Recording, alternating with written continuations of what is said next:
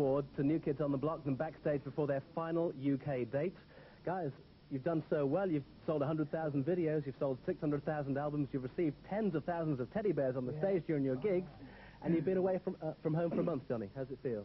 I'll tell you, I thought, we would probably get sick of it. I'm sure we all thought we would probably be tired and want to go home and stuff, but just England has been so much fun. I mean, every part of it, but especially London. It's just been so much fun that if we had to be away from home, man, this is a good place to be for it.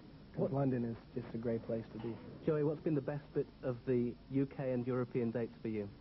Well, no offense, I had a nice time in Paris. It was very nice. It was very nice in Paris. Being honest. Yeah, but I mean, the fans are great, and we're real happy to end it in here in London. And like Donnie said, although we're getting kind of homesick, and it's been a long tour, we're gonna regret going home, So. Well, of course you'll be back. And John, I know that Donnie has rather enjoyed the British fish and chips. What have you enjoyed about Britain? I enjoyed everything. I've always liked this place. It's it's so magical, I think. And I don't know, it's just such a beautiful city to be in. What about the British fans, Jordan? Wild and crazy. Yeah. They're definitely unique and very nice to us here.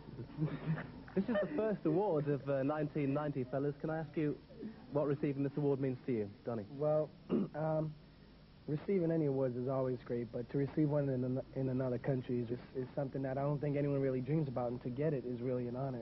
And the fact that the fans voted for us makes it even more special of an honor. That people voted for us to get this award. That's really something special. We really appreciate it.